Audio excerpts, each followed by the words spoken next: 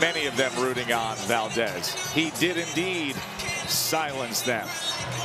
What does this victory mean to you? Hey, this victory means everything. I told y'all what I was gonna do. I said I'm gonna beat Valdez, Canelo, and Eddie Reynoso. That was my game plan. Beat the whole team, and I feel good about it. Much respect to them, no disrespect to them, but that was my game plan. Bad news. Shakur Stevenson fails to make the Ring Magazine top 10 P4P or pound for pound list. That's what I want to talk about in this video. What up, Fight World? It's your boy Ego, and I'm back with some more boxing. Now, I already made a video about this, but we back at it. As you guys know, I'm a content creator, so sometimes you're not able to fully express all your thoughts in one specific video. Subscribe so you guys get all the content. Hit the bell notification so you get all the content.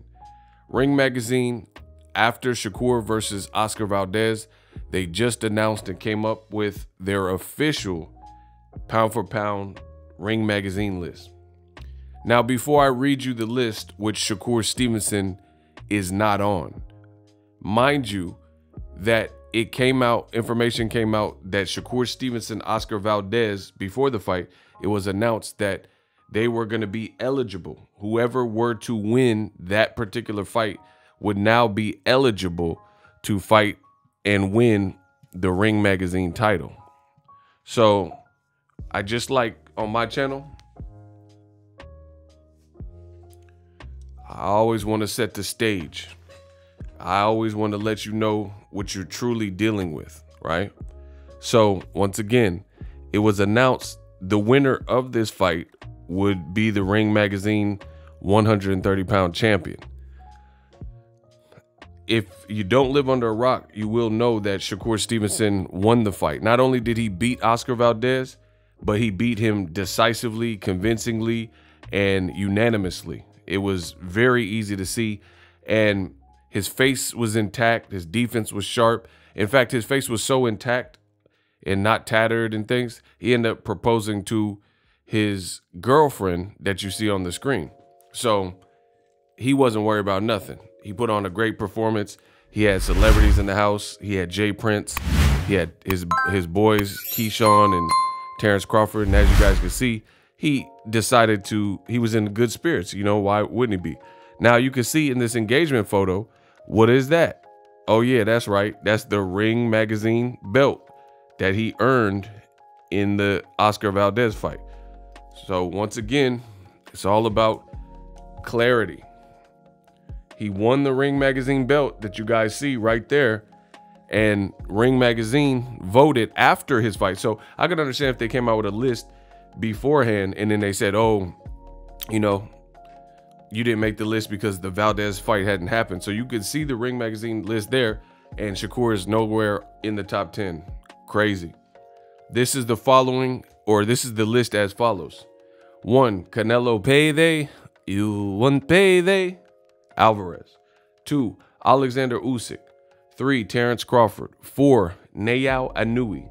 5, Errol Spence. 6, Juan Francisco Gallo Estrada. 7, Vasily Lomachenko. 8, Josh Taylor. 9, Roman Gonzalez. And number 10, Kazuto Ioka out of Japan. Now, this is clearly bogus. This is exactly what they did, the Ring Magazine, Ring TV, to another black American fighter who was also Ring Magazine champion. And that person was Jermell Charlo, who again is getting ready to fight for all the belts.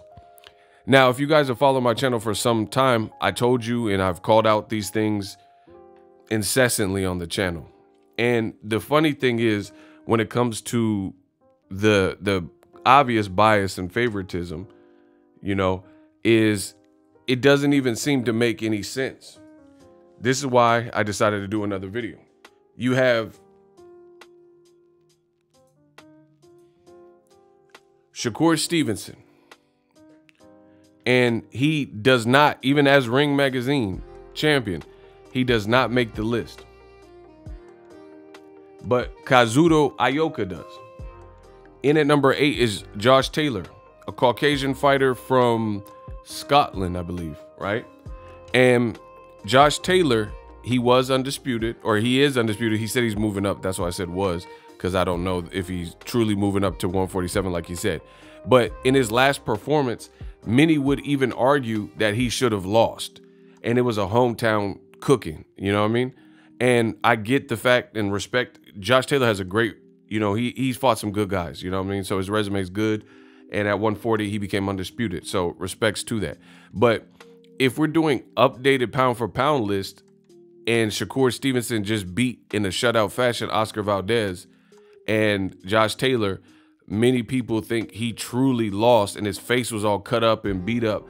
You know, I'll probably in this video, I'll show you an after picture of the Valdez fight. And keep in mind, Valdez is a threatening puncher and a knockout artist who there were a lot of people saying that Valdez had what it took to knock out Shakur before the fight. He has a great trainer in Eddie Reynoso. Canelo was giving him tips. Canelo showed up ringside, etc. And Shakur Stevenson, I'll show you his face, and then I'll show you a picture of Josh Taylor's face after their fights. Now, the face test is not the only thing. Some people have scar tissue, some people bruise easy, whatever. But it is an introduction to the fact that old media continues to put Lomachenko and Josh Taylor on the pound for pound list, and guys like that, Triple G at the time, right? And you look at some of the fights, their faces are all beat up, and boxing is not just about offense. It's just not about knocking out people. It's not about just hit. It's about hit and don't get hit. Shakur is one of the best, literally very best at doing that. He's touching you. The Ring magazine, basically one of the persons on the voting committee says we're not picking Shakur Stevenson because he basically cheated. Even though he was not actually deducted or docked a point from the official referee, the person in the specific article, he says, I don't like Shakur being on the top 10 pound for pound because he was using his arm and extending it out, stiff arming, and, you know, basically an excuse. He was using his arm to probe and reach and measure distance, and for that reason Valdez couldn't get on the inside. But truth be told, Canelo Alvarez is #1 on the Ring magazine list, and he did that very thing versus Caleb Plant. And if you watch that fight, you can prove it. I can prove it, right?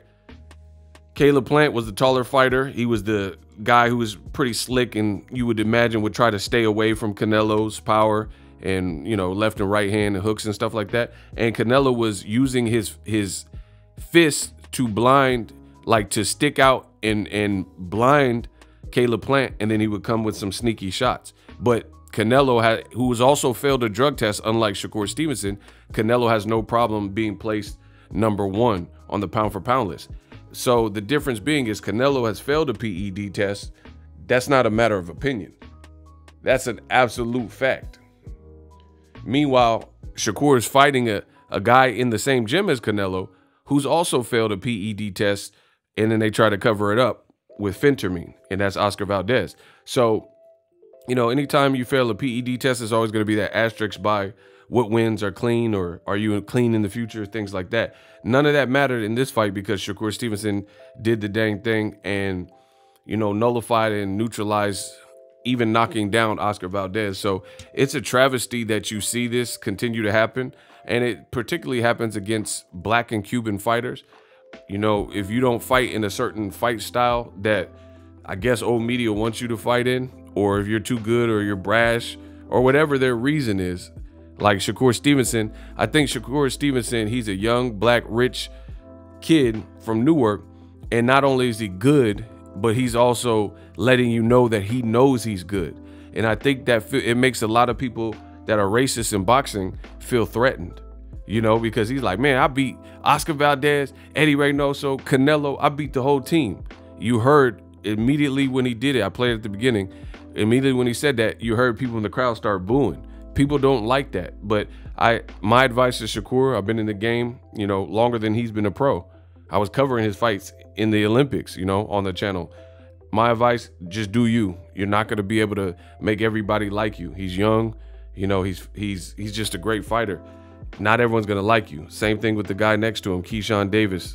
Just do you, because you're not going to be able to get everyone on your side, nor should you try. You know, just keep winning, and they have no choice but to respect it. You know, channels like myself and others will hold down Shakur Stevenson and let y'all know the real, but it's a travesty that Shakur Stevenson, oh, he has the Ali shirt on too.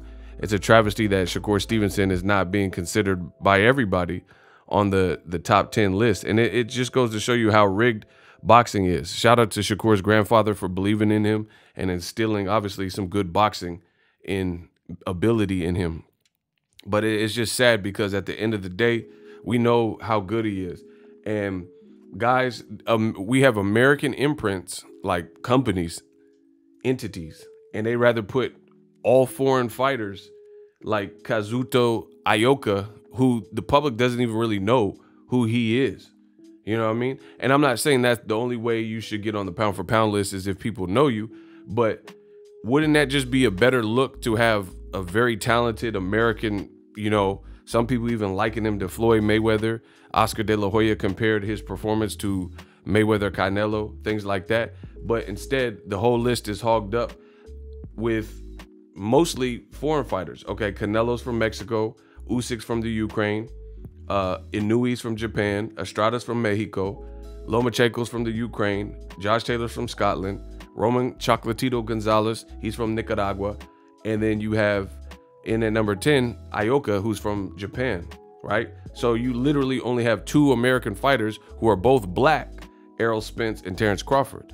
And I told you guys, it's like there's a 2 black maximum on old media and big box media's pound for pound lists and rankings. Ever since Floyd and Ward retired, this has been the case. The only 2 black people that seem to be able to even enter have been Errol Spence and Terrence Crawford. Wilder, he was never on the list, even though some people's list had Tyson Fury, right? Even though Wilder had 10 title defenses, he was never good enough. Jermell Charlo, even before the Undisputed. And now if he, like, so what is Charlo, if he becomes Undisputed versus Castano, is he going to pop up on the list? Because he'll have all the belts. How can he not be pound for pound, you know? So I'm really rooting for Jermell Charlo. I hope he knocks out Brian Castano. No love lost. I like Castano, but I think that's best for boxing. And we'll see how it plays out. May the best man win. And, you know, it is what it is. Shakur Stevenson, what does he got to do? He has the Ring Magazine title. He just fought 2 champions back to back, and he stopped one of them. And I really think he could have stopped Valdez if he really put the pedal to the metal and took an unnecessary risk. But he dropped him and won 12 rounds out of 12. And he didn't fail a drug test like Valdez, right? His coach is not as, you know, known as Canelo. Canelo and Eddie Reynoso, they get the prestige and trainer of the year, fighter of the year combination. And Shakur's working with family and K. Karam, who doesn't get as much recognition, and he still made it look easy. Man, what is this telling y'all? What does this state for boxing? You let me know that in the comment section. Shakur, keep your head up. You're pound for pound to the real ones. You should be on the list for sure. Subscribe to the channel. As always, hate, comment, and subscribe. 10X Videos, Ego, signing off. Are you tired of your YouTube videos not getting any views? Well, consider TubeBuddy. I've used TubeBuddy for years to scale up my YouTube channel. Now we're sitting over 200,000 subscribers. TubeBuddy is a browser extension that offers a ton of built-in productivity and time-saving services to take your channel to the next level. Use my link in the description to get started with TubeBuddy and level up your channel faster. We working. Hibernation 5s by Kenichi Bear. Hybrid gaming and lifestyle headphones. Out of the box, you can connect to any console or PC. Bluetooth ready with a low latency USB adapter, color RGB, and extreme bass mode. The Hibernation 5s adjust to you. Whether you need a gaming, travel, gym, or lifestyle headphones, the Hibernations got you covered. The new Hibernation 5s, link in the description. Customize the way you hear the world. Welcome to the nation.